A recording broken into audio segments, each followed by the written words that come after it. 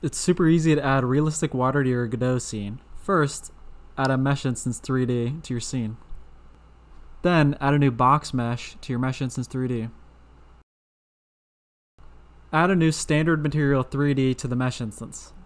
Open the material settings and go to albedo instead of to a watercolor. Make sure to add some transparency to it. Next, go into the roughness of the texture and lower it to a very low value. This will make it shiny. Then make sure to go into transparency, enable transparency, and set depth draw to always.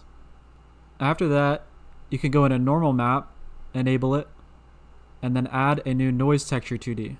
Adjust the settings of the noise texture, make it seamless, and click as a normal map. Make sure to add a fast noise light to your noise texture.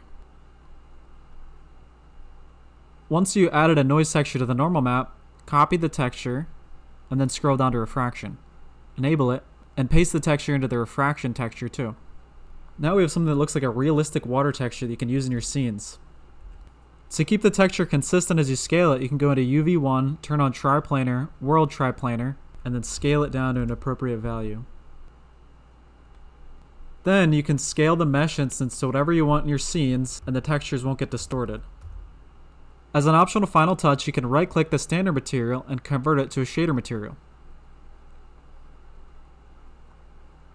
Then, in the vertex shader, you can find the line where the UV1 triplanar pose is set, and then add time to it.